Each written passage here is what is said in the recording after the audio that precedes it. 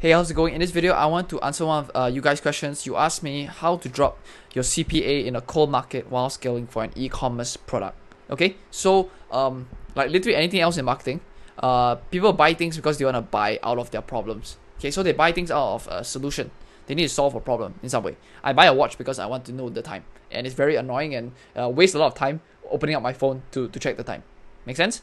Okay, so in the same way, for you, if you want to drop the CPA, so you want to drop your cost per acquisition because it's too expensive to acquire the customer now. Okay, it's actually very, very simple.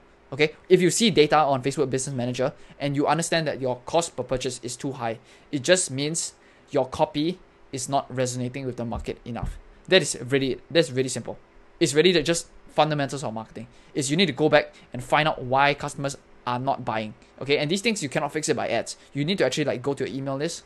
Go and literally ask people, right, on your email list, on Messenger, or whatever it is, your past customers, why aren't you buying? And then they'll literally just tell you. People don't think about this because they just look at ads all the time. But like really, like people are people. You just ask them, they will tell you.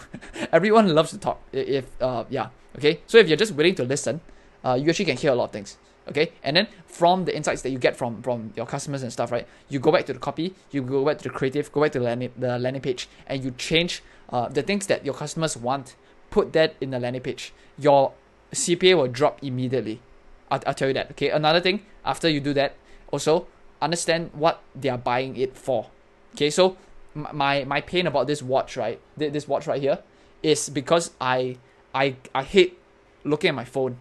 Because it wastes time. I want to just check my wrist. I want to check my wrist on the watch, right? So in that sense, that pain point should be resonated and should be put inside the product page as well.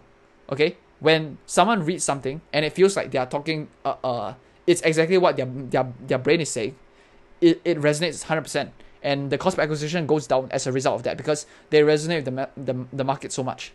Okay, so always go back to first principles and look at make the offer irresistible, right? I call it irresistible, sexy offer, whatever you want to call it. Okay. Apart from that, think about these things as well. Okay. So imagine your business. Okay. Understand, have to change the copy and the messaging as well. Second thing you need to do, you can try all these things.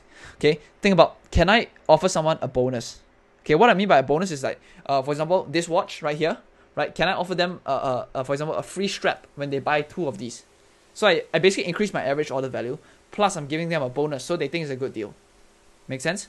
Okay, can I offer them free shipping? Maybe buy one get one free. Can I offer them a digital product? Okay, I have no idea what you would like for a digital product for this, but maybe a PDF of the top 10 luxurious watches, or something like that. You know what I mean, for like watch fanatics, right? For example, you're selling like kitchen product, right? Top 10 recipes that you cook in your backyard, right? It'll give you for free if you buy this right now, right? And especially festivals and holidays as well. You can use the angles for that, right? I mean, for example, for like Father's Day or whatever, right? Those are things that make the offer sexier in a sense, okay?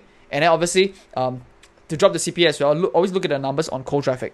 Okay, so I don't even care about warm traffic most of the time because I know as long as I can be profitable on cold, I can scale. Okay, so I always try to just try to be more than 2 times ROAS on cold traffic, and yeah, okay. So hopefully that's answers your question. Let me know if that's okay. If you have any other questions as well, please put them down in the comment section below. I'll create videos around that and I'll try to answer you guys questions to help you guys. Okay, so that's pretty much it. See you in the next one.